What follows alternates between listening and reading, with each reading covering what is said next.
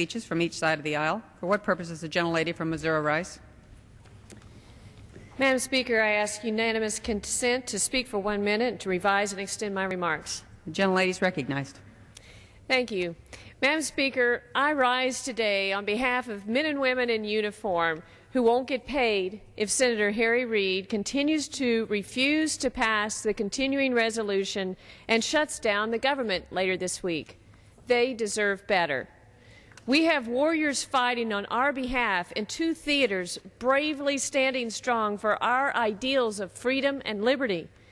Meanwhile, at home, their families are sacrificing too.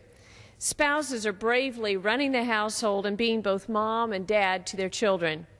While they are fighting for us, the Senate and the President are AWOL, doing nothing to make sure our soldiers are getting paid, even as the President takes us into a 3rd war. In fact, they're actively promoting a shutdown because they believe it will benefit them politically. I say shame on them. The House has proposed a CR which funds the Defense Department for the rest of the year, ensuring our men and women in uniform and their families receive their well-deserved paychecks and our country is defended.